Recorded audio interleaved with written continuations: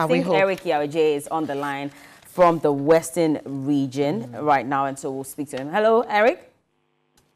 Hello, Bella. Good morning. Thank you so much for joining us on New Day. We do know, however, that no case has been recorded in the Western region yet, and we're grateful for that. We hope that it stays the same. But tell us, what is the atmosphere like in the Western region at the moment? Thank you, Bella. Well, Western region is calm, but scores of residents are sitting on centers and watching how events are unfolding in the regions that have recorded the coronavirus cases. Yeah. And, you know, Bella, you cannot blame them so, because if you look at Western region, our case may be precarious considering the location of the Western region. We have an airport here, we have a seaport here, and the region borders Ivory Coast. So there are so many points that people can enter into region. But the Western Region Coordinating Council is trying to be ahead of coronavirus. So they've instituted a number of measures to combat the spread of the coronavirus. Okay. We have recorded some suspected cases. At the last count, we are having about 41 suspected cases. That was as at 3rd April. Okay. And some of them, majority of them have come out negative. 13 of the results are pending. So we are hoping that the 13 won't record any positive case. And as I was saying earlier, the Western Region Coordinating Council has put in place a number of measures for them to be ahead of the coronavirus. So if you are coming into the Western region, the first point of call, that is Bedukom, where we have the toll booths. The Western Region Health Directorate has mounted a tent there, and any car that passes through that point, all the passengers are made to alight, and they are taken through the necessary protocols to ensure that we don't have anybody coming into the region with a case. Eric, when you say necessary protocols, hold on. When you say necessary protocols, what exactly are these protocols? Are they just checking their temperature? Samples being taken? The normal things that we see on the various televisions. When you come, you are asked of your traveling history. The thermometer gun is shown to record your temperature and other things. So essentially, it is the same protocol that we see on telly that is being done at the Bedukom, the toll booth. Okay, but I do understand that, you know, the Western region is not on lockdown, but Greater Accra, Greater Kumasi is on lockdown. And so people are not able to travel from these two regions to the Western region. So do you have any statistics as to where the majority of these people may be traveling to the Western region, from the other areas that are not under lockdown? No, the tent was mounted before Accra went on lockdown. Okay. So it's a continuous process.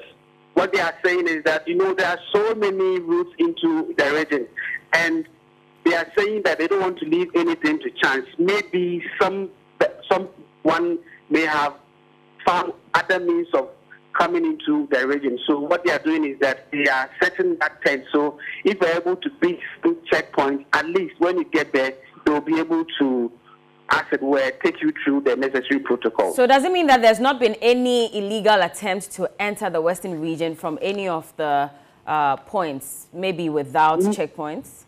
What I know of is what the immigration, you know, last week or there was a briefing in Accra by the Ministry of Information, and officials from the Ghana Immigration Service mentioned that they recorded some cases of persons entering into the country illegally, and Western region was one of the points. And I remember the man saying about 25 cases tried to enter into the region and they were arrested. So far, that is what we know on record. We don't know whether there's been any attempt by any person or group of persons to enter into the region illegally. All right, you talked about 13 results pending from the 41 suspected cases. Have they given you any updates on when these results are coming out? Because from the 1st of April up until now, we're expecting from the April 5th. So, from the 5th, okay. We are hoping that by close of this week, will get results of the 13 pending. Okay. And, you know, you are saying that people are sitting on the fence unsure. So does it mean that they're adhering to the social distancing directives just in case? Yes. Are they wearing face masks? Yes, they have. The various the various MMDAs have also instituted some measures. So, for instance, if we come to Takoradi, the assembly has met with the various transport unions, and they've instructed that if all the vehicles, for instance, the taxis are supposed to pick 4 instead of the original 5. If you are boarding a trotro, you are supposed to load 2 on a bench instead of the normal 3.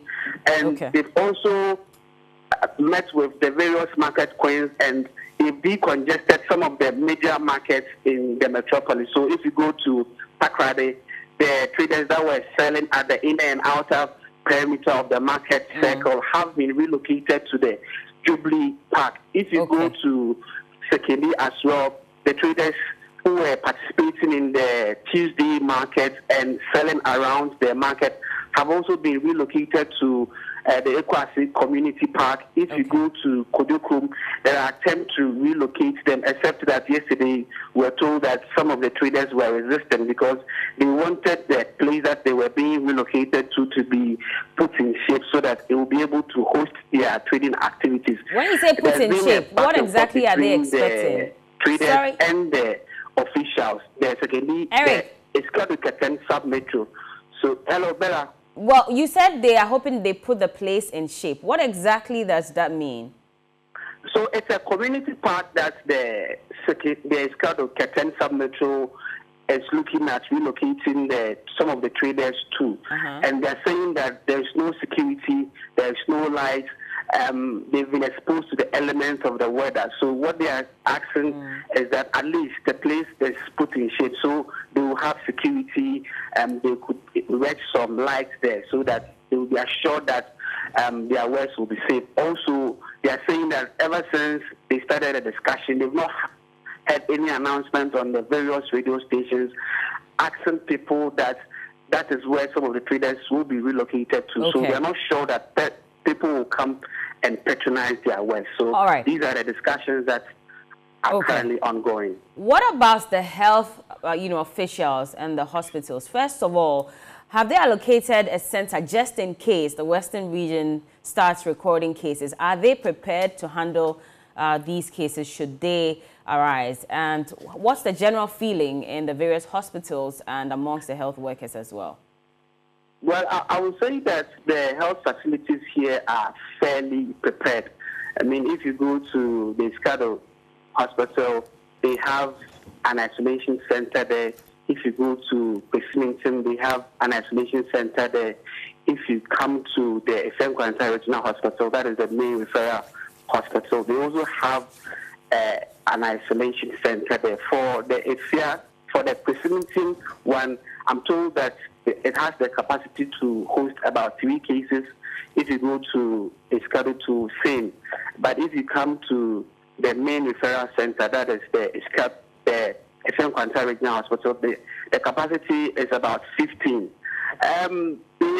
They've been complaining about lack of logistics, that is the PPEs. But for the past 3 days, we've had some institutions and the Metro MPs and the former President John Dramani Mahama donating some PPEs. So I would say that largely we have some PPEs that may be of use when we record any case. But what the major issue now is ventilators. Esenkwanta is without any ventilator, and that is what is scary. But the regional minister is saying that what they are looking at is that they will resort to the ventilators in the various ambulances that were sent to the region as their first of call. I see. Okay. Well, Eric, thank you so much for the updates, and we hope that everybody stays safe. And we'll get back to you if you have some more. Thank you very much. Thank you so much. Interesting situation there.